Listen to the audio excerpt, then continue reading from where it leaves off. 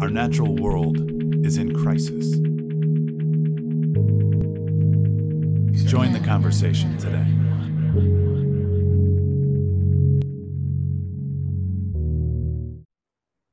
It's not a new technology. Using the sun as an energy source, is not a new technology. What's new is the technology of the solar panels themselves.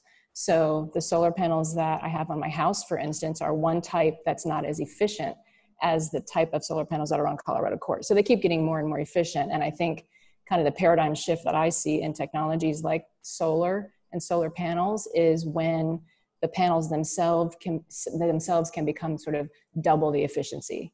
In the same kind of space, square footage, or if they could become the windows of your building, for instance. Right. If you go to Europe, solar panels are actually embedded in skylights and windows and finishes of buildings. And I think in this country, we're still using kind of solar panels and putting them on the roof as kind of a separate material.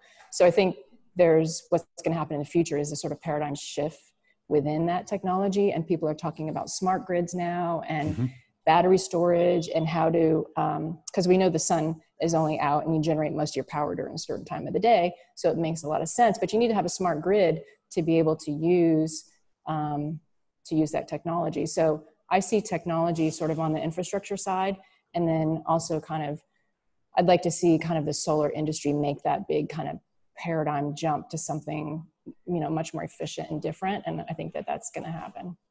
We talk a bit on the podcast about, with relation to water and solar and energy, on-site versus, off-site delivery of those things. And when you're talking about a smart grid, correct me if I'm wrong, but that's sort of what you're talking about is, on a building by building basis, maybe a block by block basis, you're coupling the users, the consumers, together to create a grid that sort of shares to some degree. It's like a community grid of some sort.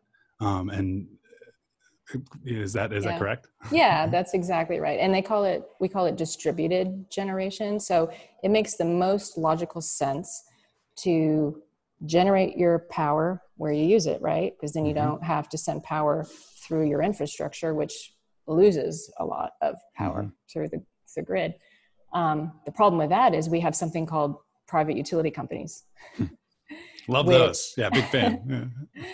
Which are most of the state of California. So I'm in LADWP territory, which is a public company. But if you're in Edison territory, it's a private company.